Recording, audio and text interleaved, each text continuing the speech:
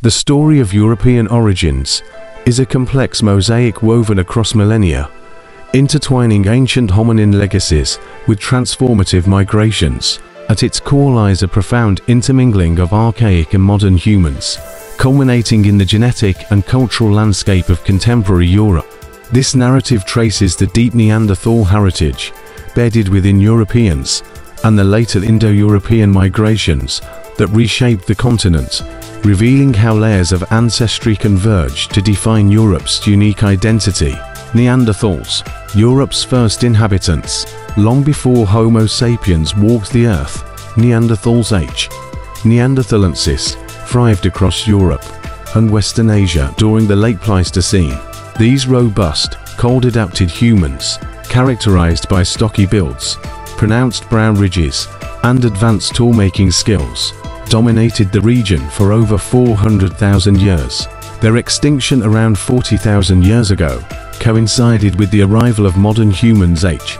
sapiens from Africa. Yet their genetic legacy endured through interbreeding. Neanderthals were not primitive brutes, but sophisticated hunter-gatherers who crafted Mousterian tools, controlled fire, and possibly engaged in symbolic behaviors, like burying their dead and collecting ornamental objects. Despite their resilience, Neanderthal populations remained small and isolated, leading to inbreeding and reduced genetic diversity.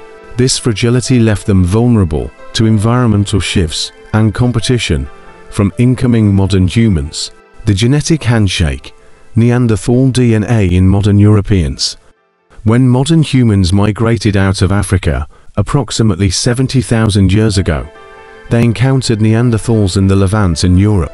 These interactions were more than fleeting. Genomic evidence reveals that non-African populations, including Europeans, carry approximately 1 to 4% Neanderthal DNA. This archaic ancestry persists due to adaptive advantages, genes related to immune response, skin pigmentation, and lipid metabolism helped early humans survive Eurasia's harsh climates. Neanderthal DNA is not evenly distributed. Functional genes like BNC2 linked to skin tone and HYAL2, involved in UV radiation response, suggest natural selection favored traits beneficial in northern latitudes. Conversely, harmful Neanderthal alleles associated with autoimmune diseases and depression were purged over time. This genetic mosaic underscores a delicate balance. Archaic admixture provided survival tools, but also introduced vulnerabilities. The arrival of modern humans and the Paleolithic baseline. By 45,000 years ago, modern humans equipped with advanced tools and symbolic culture displaced Neanderthals. These early Europeans, represented by sites like Bocho Kiro, Bulgaria, and Pectera, Cu Oase, Romania, carried the foundational Neanderthal genetic legacy. Their descendants, the Western European hunter-gatherers WHG, thrived during the Mesolithic, adapting to post-glacial forests and coastlines. Yet, this Paleolithic substrate was not static. Around 8000 BCE, Anatolian farmers migrated into Europe, introducing agriculture and a new genetic signature. These Neolithic pioneers, carrying minimal Neanderthal ancestry compared to WHG, transformed Europe's demographics. The resulting admixture created a genetic gradient: higher Neanderthal ancestry in northern hunter-gatherers, lower in southern farmers. The Yamnaya horizon, Bronze Age upheaval, and steppe ancestry. The next transformative wave emerged from the Pontic-Caspian steppe, approximately 3000 BCE. The Yamnaya culture, pastoralists renowned for a horse domestication, wheeled vehicles, and kurgan burial spearheaded a migration that reshaped Europe's genetic and linguistic landscape. Genetic studies reveal that Yamnaya descendants, associated with the corded ware and bell beaker cultures, contributed up to 75% of the ancestry in northern Europeans. Crucially, the Yamnaya themselves carried Neanderthal DNA inherited from their ancient Eurasian ancestors. As they expanded westward, this archaic ancestry, already diluted over millennia, was further diffused. Their arrival introduced traits like lactase persistence and Y chromosome haplogroup 1b, which dominate Europe today.